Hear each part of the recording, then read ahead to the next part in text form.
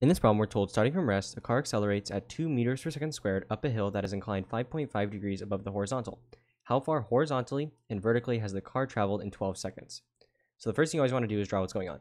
Right, so we have this car. We know it's going to be on some incline, right? 5.5 degrees above the horizontal. And what we know is that its acceleration, right, 5.5 degrees above the horizontal is 2 meters per second squared. Right, so that's basically all the information we know. And we also know it's starting at rest. Right, so we know the initial velocity is 0 meters per second. Right, so we know that. And so now that we've drawn it, what you want to do for solving problems like these is you want to write out the given. But since this is going to be a two-dimensional kinematic problem, what you want to do is write basically the variables you know in the x direction in the y direction. Right, so you want to do both of those, right? Because usually you just have one direction that you focus on, but in this one you have to write what you know in both. Right, so what we want to do is write down the kinematic variables in the x and the y that we know. So let's just start with the x, right? So in the x, we know the initial velocity in the x, right? So the initial velocity is 0, right? And since it's 0, it doesn't matter in the y or x, it's still going to be 0, right? Because you're not moving. So the initial velocity in the x, v sub 0x, is 0 meters per second, right? And it's also going to be 0 in the y. So v sub 0y is still 0 meters per second, right? So we know that. What else do we know in the y? So what we're trying to do is find how far it travels, right? But the time is irrelevant to the direction. So the time for both of these is going to be 12 seconds, right? Because the time doesn't have like an x or y, right? It's just a flat number. It doesn't make a difference. So the time for both directions is going to be the same, right? Because we're trying to find it for the same time interval, right? And what we're trying to do is solve for delta x, right? The change in the x, right? How far it travels horizontally, and then the change in the y, how far it travels in the y, right? So that's what we're solving for. And so there's one other thing they give us, but what we have to do is do a little bit of math to find it. So they give us the acceleration, right, as a vector, right? They give us the direction and they give us the magnitude. But what we want to do is find the direction or the acceleration in the x and the acceleration in the y, right? Because if we have that, what we can do is go ahead and solve. So how do we do that? So what you want to do is imagine it like a triangle, right? And so you should know how to do this by now, but I'll explain it. So this is going to be 5.5 degrees. You just want to label it whatever the incline is, and then take your vector, right? So the magnitude of your vector, and put it as the hypotenuse, right? And so what you do is you want to try to find the x and y component of it, right? The acceleration in the x is going to be this, and the acceleration in the y is going to be that. And so what we want to do is just solve for each of these, and that's going to be what we're trying to find, right? So how do we do it? So let's just start with y. So y, we know the sine of an angle, right? In this case, it's 5.5 is equal to what? So sine is opposite over hypotenuse. So in this case, the opposite is the y. The hypotenuse is 2.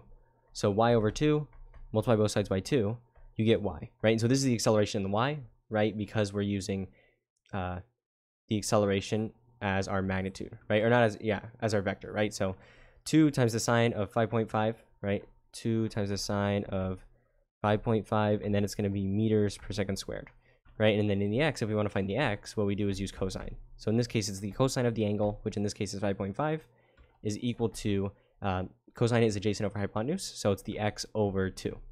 And if you want to solve, just multiply both sides by 2. So it's just 2 times the cosine of 5.5. So we can write that as the acceleration for the x. Right, and so now what we do is we have 3 variables in the x and the y, and so what you can do is solve. Right, so notice we have the initial velocity in the x, we have the time, and then we have the acceleration in the x. Right, so what we can do is solve for the change in x just by plugging it into one of the kinematic equations. Right, so the equation we're going to use, right, notice we're solving for delta x and delta y, and we have acceleration, we have time, and we have velocity. And if you look at the third one, right, notice it has all of those variables.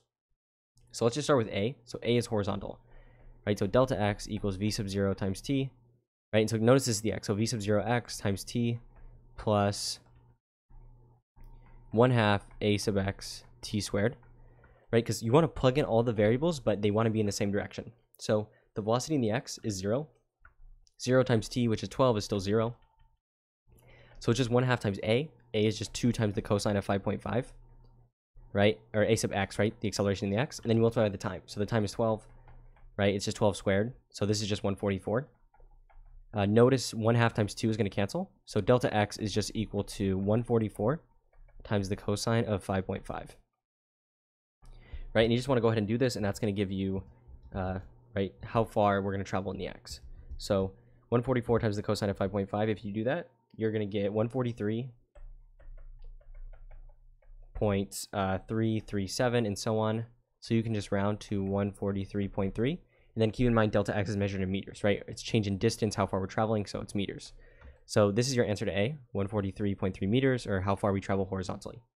So now let's do B. So for B, we're going to be doing the same exact thing we did here, right? But notice we're going to use y variables, right? Because we're trying to find how far it travels in the y this time instead of the x. So you just want to do the same thing but in the y. So yeah, I'm just going to do it here. So same equation, delta y equals, and then just keep in mind we're using the y components of these. So v sub 0y is just 0. 0 times 12, right, which is t, is still 0. So it's just 1/2 times a, or the acceleration in the y, which is 2 times the sine of 5.5, multiplied by t squared. So t is just 12 again, so 12 squared. So delta y is just going to be equal to 1/2 times 2 is going to cancel, and then this is just going to be 144, right, times the sine of 5.5, right? And if you go ahead and do this, 144 times the sine of 5.5, you're going to get 13. You're going to get delta y is equal to 13.8, and then the units are going to be meters again, right? So 13.8 meters, right? So delta y is 13.8 meters, right? And this kind of makes sense, right? Because keep in mind, if you think about it like a unit circle, we're not really moving much in the y, right? We're moving, it's almost horizontal basically. It's just a little bit up. So it makes sense that this is much smaller, right? So delta y is going to be 13.8 meters. That's going to be how far we travel in the y. So this is going to be your answer to B. And then this was your answer to A. So these are your answers, and hopefully you found this useful.